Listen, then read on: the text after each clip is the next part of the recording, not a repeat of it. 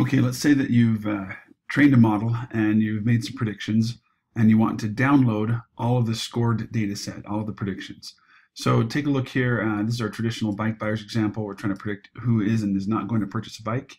We've got a bunch of variables in here in addition to whether or not they purchased a bike, like marital status, gender, number of children, income, stuff like that.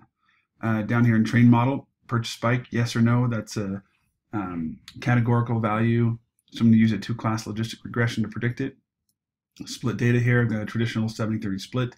Random seed, pull the training data into train model, the testing data into score model. However, here's what I do differently. Rather than have a evaluate model like we've often been doing in our previous videos, we are going to grab, minimize these, here we go, an export data from score model out. So what do we want to export it to? We actually just want to just show you for now some of the options here. So I can export to, we've been working with Azure SQL Server databases. So if I choose that, it's pretty straightforward. Just plug in the database server name, account info, just like we did before in the prior video when we pulled from an Azure SQL Server database. But what I want to do instead, rather than export data, I just wanted you to see what was possible there. I'm going to use this one right here. Convert to CSV. This is under data format conversions. Right here. There we go. Just want you to see some of these other options there. So let's grab this score model, pull it in. Let's run all the way down to this one. I'll go ahead and pause the video while it runs. Okay, that's all done. Click on Convert to CSV. Right click, Results Dataset. I can save it back to my saved datasets, or I can just go ahead and download. Let that finish.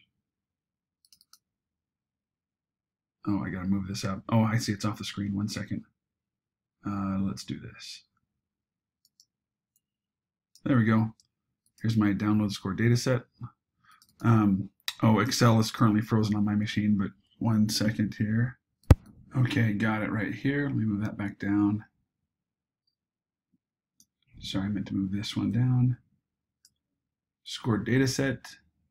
So let's show you what this looks like. All right.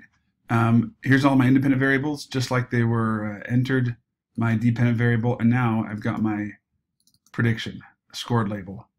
So you can see it's so-so, but something else to keep in mind that this is only the scored data for the testing portion of the split data model. So right here, there was 1,000 original records. This split data left out 30% for model training, which is why if I fit this here to the screen, if you scroll down, you can see that I've got 301, so 300 records. It's only the test data from the split columns. But this is a useful feature to pull down your predictions.